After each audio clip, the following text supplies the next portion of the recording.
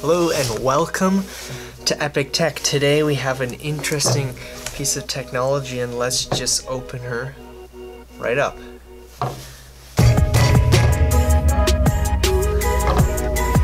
And this is the Mavic Air 2S. Very quick unboxing. We're just gonna get straight to the punch. Let's see the image quality.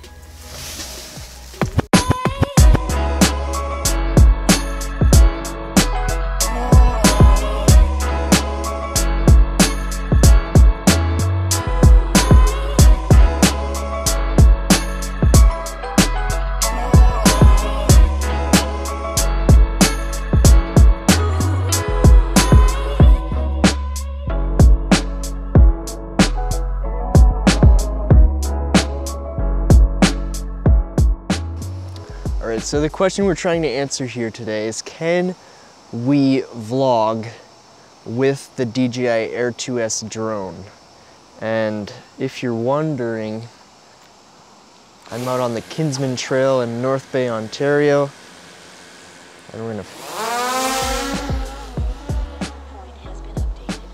we're now in the air. An awesome bridge crossing here in the Kinsman Trail. Just past the driving range, and I'm loving this. We're gonna try and do some active track. It's pretty difficult, just this dense bush here though. Good morning. What model do you have? It's the Air 2S. Yeah, have you seen the new one? Yeah, it's pretty awesome. The 3, eh? Yeah.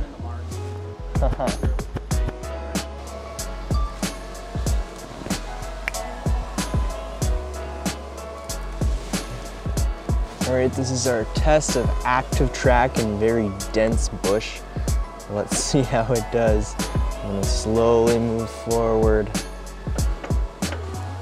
The goal of today's experiment here is actually to see not only if we can use the DJI Air 2S to vlog, but exclusively for the entirety of a whole video. Is it a suitable all-in-one video recording camera? In my experience with the Rode wireless microphone in your pocket, it's already almost possible. I would just have to add a few considerations for DJI to add as a software improvement to make this drone just perfect as an all-in-one device. You can probably tell, however, from what you're currently watching that I was having some serious difficulty with the active track, mostly just in trusting it. The active track seemed to be doing its job quite well. It's just that I typically fly my drone manually, and after a year and a half, only finally started using this new Active Track 4.0 feature. And you know, I wish I would have explored it a little sooner and gotten used to it and learnt its little quirks and features, and I should definitely pick up the speed on this bike here. However, I'm just really being overly cautious and also trying to keep in mind that there's other people using this trail and that I need to be ready to set the drone down if any other riders were to pass me. Now, I would have also liked to get the drone above the trees to track me in the trail. Do let me know if there's a GPS tracking feature buried in the menu that would allow the drone to just follow the GPS signal of the remote. I'm not sure if the hardware is present for that or if it's just a software fix they could add, but that would be one of the considerations to improve this as an aerial device. I will, however, be sharing with you very shortly my multiple considerations for this as a regular video recording camera, and these features would also improve its battery life in that mode. So as you can see, the Air 2S actually has a beautiful look here under studio light in 4K at 30 FPS.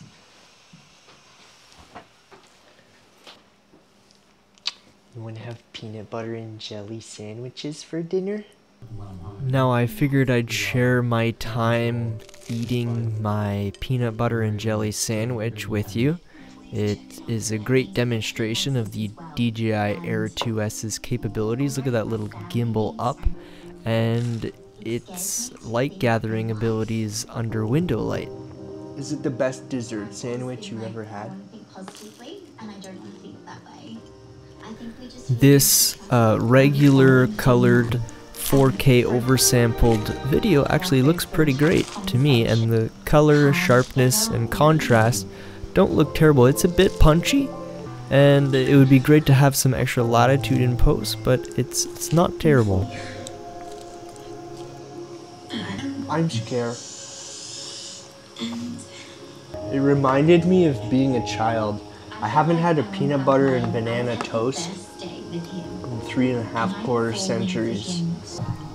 For those wondering what was inside my peanut butter and jelly sandwich, I had organic peanut butter, strawberry, and bananas with hemp hearts and collagen powder, and the bread is a sourdough variety. It's been about 10 years since I've had the luxury of having a peanut butter and jelly sandwich for dinner. So it's now been over a year since I've owned the DJI Air 2S, and the quality of the video in a studio like this actually looks pretty good. I think it's about a 24mm lens, 4K 30 FPS codec. That's just the one I was using outside, so I'm going to continue to use it in here. It does shoot in 5.4K, which also looks excellent. Now, I've been thinking of ways that DJI could make this a better camera for ground use like this, since they have hinted at using some of their cameras for ground use, especially the Inspire series. Since it's such an expensive camera, like, hey, don't just use it in the air, use it on the ground too. But that's something that's totally possible with a drone of this size as well. This 1-inch sensor is very capable and can do quite a bit of things. It would be a shame to only be able to use it in the sky. And that's why I do occasionally sometimes use it as a third camera. I've got my A7 III and A6500, and then sometimes I use my DJI Air 2S as a third camera. And it does make for a great wide angle camera, and with the 5.4K resolution, it gives you a little bit of ability to crop in. The considerations I'm hoping DJI would implement are like a low power mode. So let's turn off all the LED lights, drop the power frequency of the radio so that the drone doesn't heat up so much and need to kick the fan on. Let's turn off the obstacle avoidance so that the CPU doesn't have to do as much processing, and again, the fans don't kick on, because the fans are on, they're pretty loud.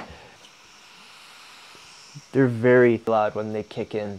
And you know, at a quiet event like a wedding, any sort of event or ceremony, it's kind of obtrusive to have a drone with flashing lights. I have to like cover it up with black tape, all the LED lights. Sometimes even the lights still shine through. It's just unfortunate that there's no mode here on the drone. Even if I go in the settings here and I turn off obstacle avoidance, it still has the obstacle avoidance systems on in shadow mode. Drone still seems to be wiring up the fans and processing all kinds of information that it doesn't need to be processing right now while it's on the ground. Just give me a button I can press, second function mode button, as a low power mode so that I can use the drone quietly and discreetly on the ground. Another consideration I wish DJI would allow for is in the 4K 30 FPS mode, when you're recording in a typical H.264 format, DJI doesn't allow you to remove their own baked-in sharpness or their baked-in contrast or saturation.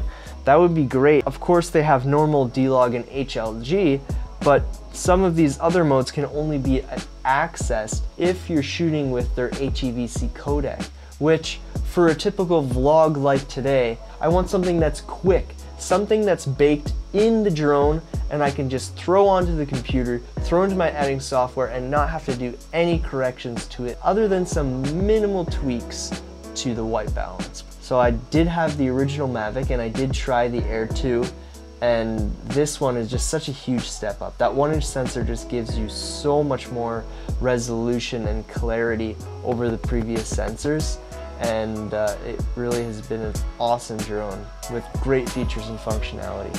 So comment down below if you're looking for some sort of ground mode so you can keep this drone in your bag as something more versatile than just an aerial camera. Thanks for watching. Please subscribe and like if you want to see more videos like this.